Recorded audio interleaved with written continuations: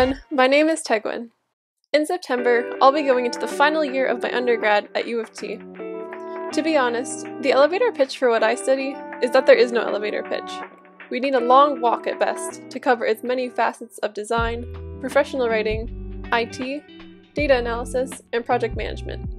But the good news is that my program is exactly what landed me my internship at MaRS. So rather than trying to explain what I did this summer, let me show you. In May, I was fortunate enough to be placed on the talented MaRS Data Catalyst team. Wait, that's not how I started. That's how I thought I'd be starting.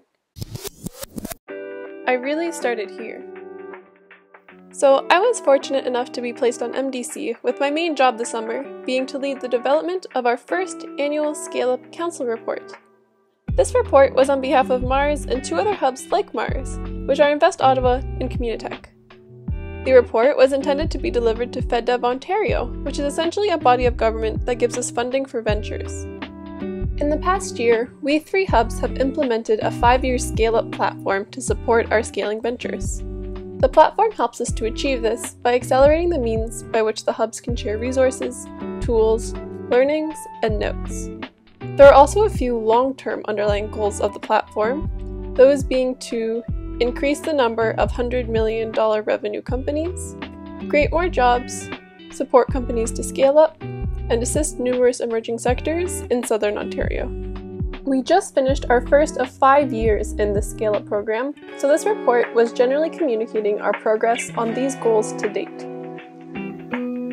My involvement in the report development was largely that of project management, so that looked like communicating and compromising with several different stakeholders, building timelines and working around schedules, and being the person that everyone came to with questions. On a bit more granular of a level, I also did data analysis from these wonderfully condensed data tables that my team put together. This data analysis assisted with the part of the report that I loved the most, and that was its design. I started by picking a color palette that is print and photocopy proof, as well as colorblind friendly.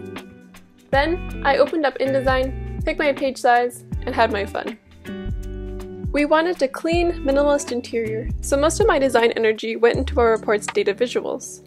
I really enjoyed making these, and if any of you ever have to, I recommend you consult this data visual? This sounds really meta, but it seriously helped me this summer to utilize visual types beyond the beloved bar chart. While this report occupied the majority of my time this summer, it would be an oversight not to address the many other things that made my internship.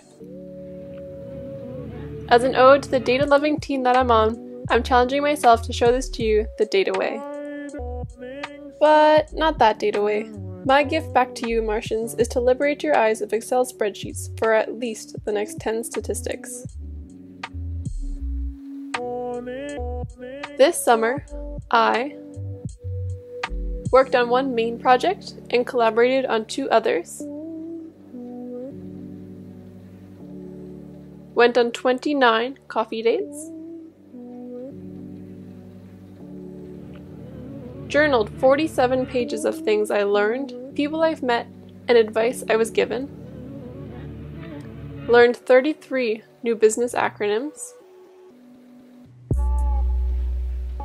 taught 1 virtual tutorial on data visualization, forgot to invite 2 people to a meeting, got called Tiguan twice, and I won't call anyone out, but you know who you are, Adam. Lost 3 rounds of the Quarantine Cup, styled 23 unique work mullet looks, and played 87 rounds of the Google Chrome game when my internet was being unstable.